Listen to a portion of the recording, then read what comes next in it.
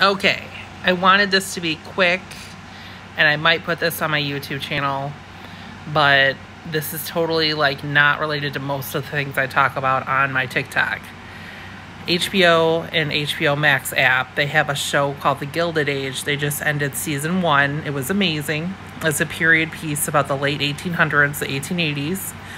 It's historically accurate in many ways.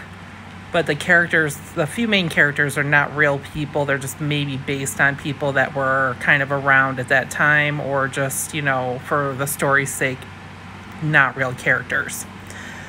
So I have not heard any of the other like podcasts or commentaries say anything about this, and I was waiting for this to come back in season 1. But so the first episode, Mr. Raikes is the lawyer.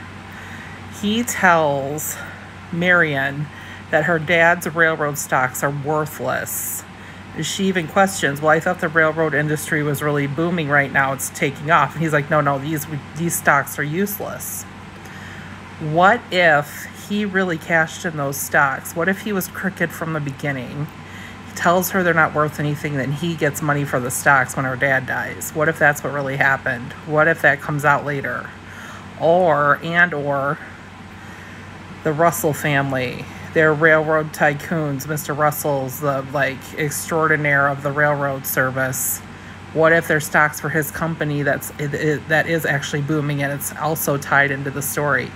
No one has mentioned this. No one has mentioned like what happened to the stocks. He didn't hand them back to her when he said they were useless. He just said, you don't have anything left from your dad's estate. He owed everybody money. That was it. Then he suddenly shows up in New York. Did he have money to even go to New York? What if he cashed in the stocks so he could kind of live for a while and they were worth something, and he stole from her? Nobody is talking about this. Like, we already know he's a crooked guy. If you watch the whole season, he was not honest with her, and he is trying to like be a social climber and marry rich. So I think there's more to that little piece that a lot of people have missed from the first episode. And I think there's a big emphasis on the railroad industry being a big industry at that time. And if you look back in our American history, the railroads was a big business, and they were, you know, still going west. So we were still trying to get land in the west in the 1800s. Just a thought.